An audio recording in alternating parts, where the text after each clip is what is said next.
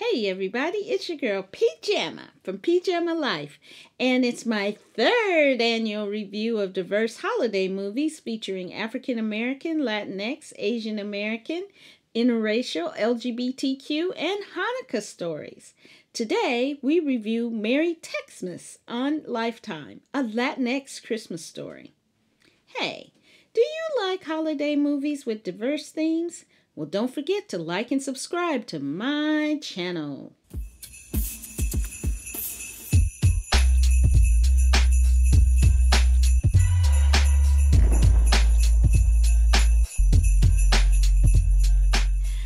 Merry Textmas on Lifetime stars Rodrigo Massa, and he's a huge Brazilian actor and singer.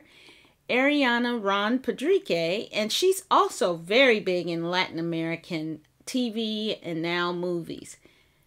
Gabby, an app coder, mistakenly adds Alex, a graphic designer, to her family's Christmas chat. The family, charmed by Alex's text, invites him to Mexico for Christmas and to get her a boyfriend.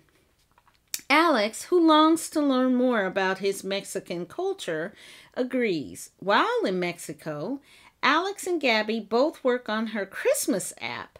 When Gabby's app gets into the wrong hands, will she forgive Alex? Will Alex and Gabby swipe right for love?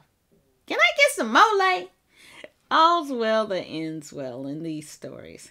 You know, I was surprisingly pleased by this movie. It has a cute modern look with the text conversations displayed on screen, and it was shot entirely in Mexico. But I especially appreciated much of it being in Spanish with English subtitles and the characters talking about real-life issues of being Latinx in America.